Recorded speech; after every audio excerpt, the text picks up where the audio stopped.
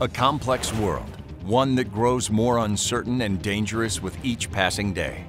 For more than 15 years, our Army is focused on winning against asymmetrical adversaries. And the Army is still engaged today with our joint partners, Marines, Navy, and Air Force around the world. We haven't had the luxury of planning for future fights. The Army was focused on developing requirements for current threats as they evolved. Meanwhile, our enemies modernized and became more capable than ever before. In a fiscally constrained environment, the Army is shifting focus on required capabilities.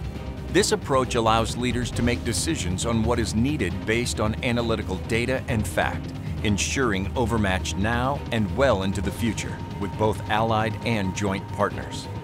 To stay ahead of determined adversaries, our Army has adopted a construct of think, learn, analyze, implement. Army leaders must think clearly and establish scenarios covering a range of military operations and phases of operations for consistent use across the capabilities development community. They must think about future armed conflict and implications. They learn about the future through the Army's campaign of learning, which is both physical and intellectual activities that develop solutions to warfighting challenges. Army soldiers and civilians develop solutions for our leadership through intense and rigorous analytical processes, like the CNA, to identify those critical capability gaps that pose the greatest risk to our future land forces, and those solutions that best mitigate the risks. These processes ensure our land forces can accomplish their mission with both joint and coalition forces now and well into the future.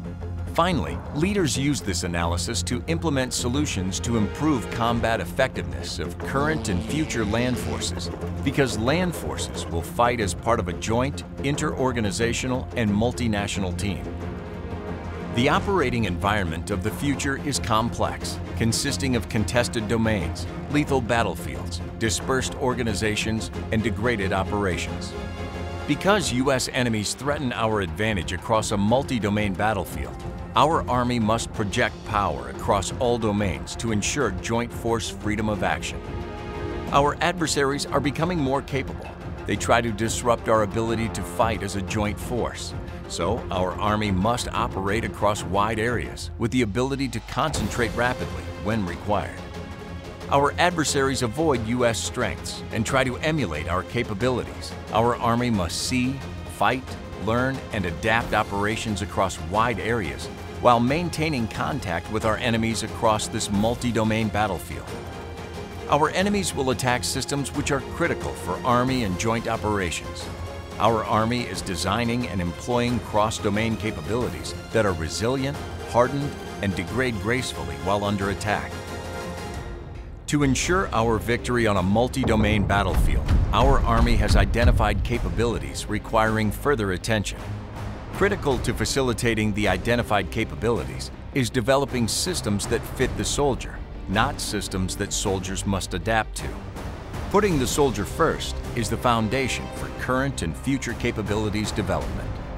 Soldier and team, performance and overmatch. Our task is like no other. It is to win in the unforgiving crucible of ground combat.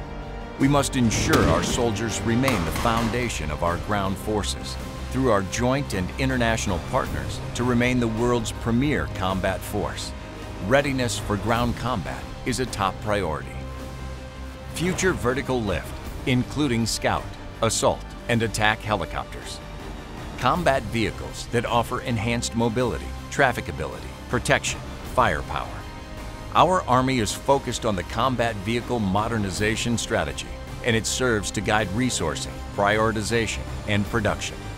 Cross-domain fires that encompass long-range precision fire, AESA Sentinel, high-energy lasers, counter-UAS mobile integrated capabilities, terrain-shaping obstacles, and families of networked munitions. Advanced protection for both air and ground forces, as well as advanced threat detection systems and hostile fire indicators. Expeditionary Mission Command and Cyber Electromagnetic includes wireless command posts, common operating environments, cyber situational awareness, offensive and defensive cyber operations, electronic warfare, and position, navigation, and timing. American military power is joint, interorganizational, and multinational, and depends on mission command network. Robotics and autonomous systems, including leader-follower and squad multi-purpose equipment transports, to improve situational awareness and lighten the warfighter's physical and cognitive workloads. All of these capabilities are in direct support of multi-domain battle. Multi-domain battle calls for ready ground combat forces capable of outmaneuvering adversaries through combined arms across all domains. Future ground forces integrate and synchronize capabilities to create temporary windows of superiority across multiple domains. Seize, retain, exploit the initiative, and achieve military objectives. We live in a challenging and dangerous world where our enemies' capabilities and determination continue to improve. Some are even approaching near-peer status. We must stay focused on ready land forces and its importance for protecting our nation and securing our vital interests against determined and near-capable enemies. Knowing that land forces underscore the foundational capabilities of the Army that we need to prevent wars and shape security environments, we also recognize that to deter enemies and reassure our allies, ground forces will continue to conduct sophisticated expeditionary maneuver, as well as joint combined arms and multinational operations. Conflicts in the future, like those in the past, will ultimately be resolved on land. That's why we must focus on identified critical capabilities in support of our land forces in a multi-domain battlefield. America's Army. Ready today, preparing for the future.